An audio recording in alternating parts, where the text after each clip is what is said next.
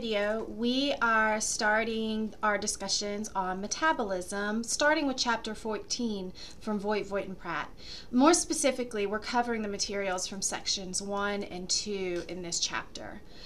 So we will actually be working on material in this chapter over 3 class meetings, covering S21 in our workbook, understanding the rate determining step in a multi-step process, S23, understanding metabolically far from equilibrium steps, and S24, high energy compounds.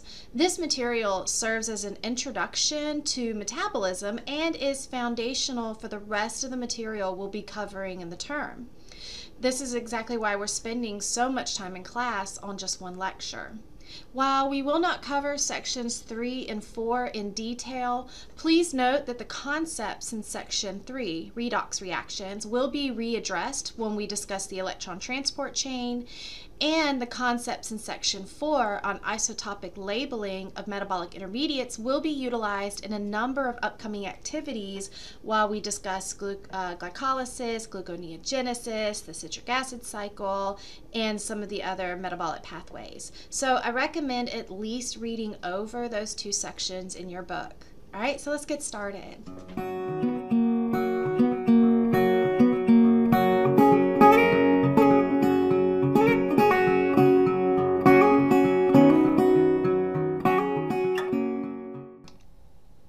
Here are the learning outcomes for this chapter. Be sure to pause here, read over these outcomes, and kind of keep them in the back of your mind as we go through this lecture and as we go through the in-class activities later this week. So first, let's define metabolism. It is the overall process through which living systems acquire and use free energy from their surroundings to carry out various functions. Metabolism can be divided into 2 categories, catabolism and anabolism. Catabolism is where macromolecules are broken down in order to generate energy, typically stored as ATP, NADH, and NADPH. And anabolism is where macromolecules are synthesized by the cell from smaller, simpler compounds and typically requires energy input. Additionally, we can categorize organisms based on how they generate the energy needed to power metabolism. Photoautotrophs harness energy through sunlight, and heterotrophs, which harness energy through the metabolism breakdown of macromolecules generated from photoautotrophs and other heterotrophs. In nearly all metabolic processes, vitamins and minerals are required as cofactors or co-substrates of the enzymes that govern these pathways. And by definition, vitamins and minerals are small molecules that cannot be synthesized by eukaryotes and must be consumed via their diets. In table 14.1, we can see that the various vitamins that are required in the human diet, the coenzyme products they produce, the metabolic reactions that they mediate, and the diseases that are caused when either our diets are deficient or we are metabolically unable to convert the vitamin to their coenzyme product. As previously mentioned, metabolism is a series of pathways that govern the breakdown or synthesis of macromolecules. All of these pathways are a series of interconnected enzyme-governed reactions.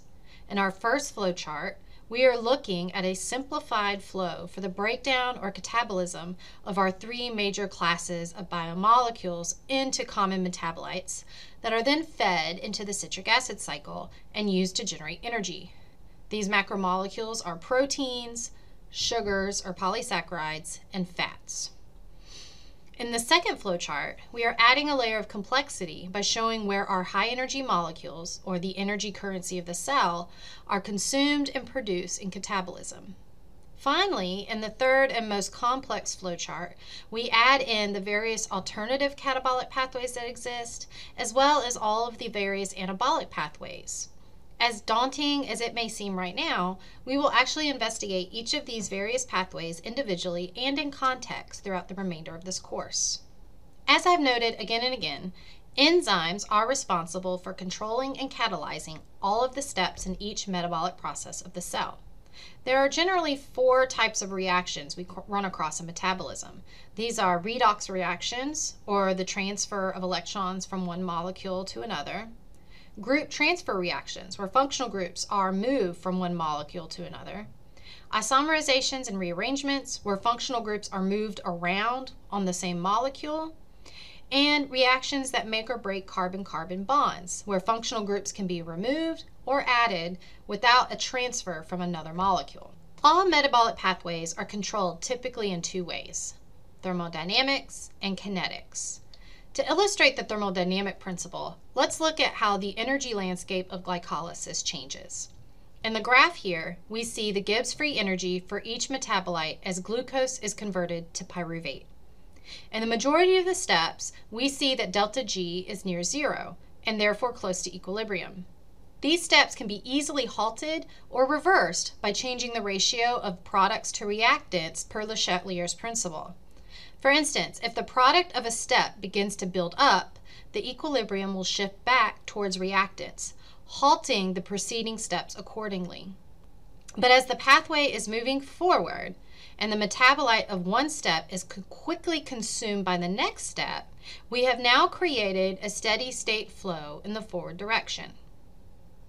However, we do notice that some steps function far from equilibrium and have a large negative delta G. These are therefore irreversible under the standard physiological conditions. These steps are said to generate metabolic flux and usually are the sites of enzymatic control.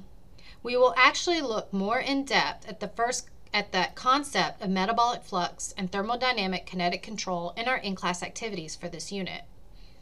Overall, the implications of thermodynamic control on metabolism is that in general, metabolic pathways are irreversible, especially once you've reached an early committed step early in the pathway. The cell has invested in continuing that path. Additionally, once we begin comparing coupled catabolic and anabolic pathways, such as glycolysis and gluconeogenesis, we will see that the metabolic steps that are near equilibrium share common reversible enzymes, while the far from equilibrium metabolic flux generating steps differ in their enzymes. This aspect of having different enzymes at key steps in opposing pathways allows us our second layer of metabolic control, which is the kinetic or enzymatic control. By having key, irreversible, and far from equilibrium steps in the forward and reverse directions, we can easily and quickly turn off key enzymes of the opposing path. We can control these enzymes in a number of ways: through inhibitors or activators using allosteric control, through covalent modification, such as requiring phosphorylation prior to activation or deactivation, through substrate cycles, such as feedback inhibition or feed-forward activation, and through genetic control, whether the enzyme is actually expressed or not. You can think of these steps as traffic lights for the pathway, ensuring that traffic is only flowing in one direction and that we don't end up in a futile substrate cycle where as soon as a metabolite is made, is converted back to his substrate. To generate the energy needed in anabolic pathways, we must store free energy that is released during catabolic pathways using high energy compounds you see listed in this table. You can think of this as a sort of currency for the cell, where the breakdown of macromolecules allows us to save or bank energy that we can then spend later on when we need to make new macromolecules such as DNA or muscle protein. The most common high-energy compound you have probably talked about in other classes is ATP, or adenosine triphosphate, which during complete dephosphorylation can release as much as 43 kilojoules of energy. Before we look at how ATP is used by the cell, let's first discuss why the dephosphorylation of ATP releases so much energy. First, the products of ATP dephosphorylation through hydrolysis is resonantly stabilized, meaning the lone pair of electrons on the oxygens can be shared more equally across the molecule. Additionally, hydrolysis of phosphate groups relieves some of the electrostatic tension between the negative charges found on the phosphate group oxygens. Lastly, the reaction is entropically favored both in terms of the number of products and in terms of the number of free waters released back into the bulk solvent. There is one other advantage to using ATP that doesn't have anything to do with thermodynamics, but everything to do with kinetics. While we know the reaction is highly exergonic, in the absence of an enzyme, the kinetics of spontaneous hydrolysis is extremely slow, allowing the cell direct control of when ATP is hydrolyzed and when it is not. Now that we know why the hydrolysis of ATP to ADP or AMP is so exergonic, let's take a look at how the cell harnesses that energy in order to do work. When we hydrolyze ATP in an enzymatically controlled way, we can couple that release of energy with another reaction that is endergonic. As seen here, the phosphorylation of glucose in the first step of glycolysis is actually endergonic and requires 13.8 kilojoules per mole of energy. When coupled with the highly exergonic hydrolysis of ATP, which releases negative 30 kilojoules per mole, we end up with a net release of negative 16.7 kilojoules per mole, making what was on its own a non-spontaneous and highly endergonic reaction both spontaneous and exergonic. As you will soon see when we do our in-class activities, our key regulatory steps in catabolic and anabolic pathways are often the steps that are coupled with ATP hydrolysis and release lots of energy, which, if you step back and think about it, that makes sense. If the cell doesn't need to invest in a particular pathway, then that enzyme would be turned off so that precious stores of ATP are not depleted. While ATP is the most common high-energy molecule discussed in undergraduate courses, there are a number of molecules that the cell can use to temporarily store and transfer energy as seen here. Often in catabolism, we start with low-energy molecules such as G3P and G6P and work our way up to 1,3-BPG and PPP in order to generate metabolic flux. While in anabolic pathways, we start with higher energy compounds and work our way down. While NADH and FADH2 are themselves not energy storage molecules, they are just as important in anabolic and catabolic pathways. These molecules are used in electron transfer reactions known as oxidation reduction. When electrons are transferred along a reduction potential, such as we will see in the electron transport chain, energy is also released, and that energy can be stored as ATP. The stepwise transfer of electrons from one NADH molecule through the ETC to oxygen releases enough energy to make 3 molecules of ATP. We will revisit why this is in more detail in a few weeks. But for now, let's focus on learning how to identify key steps in metabolic pathways, how these steps are regulated, and how high-energy compounds such as ATP are used by the cell to generate metabolic flux. I'll see you in class real soon.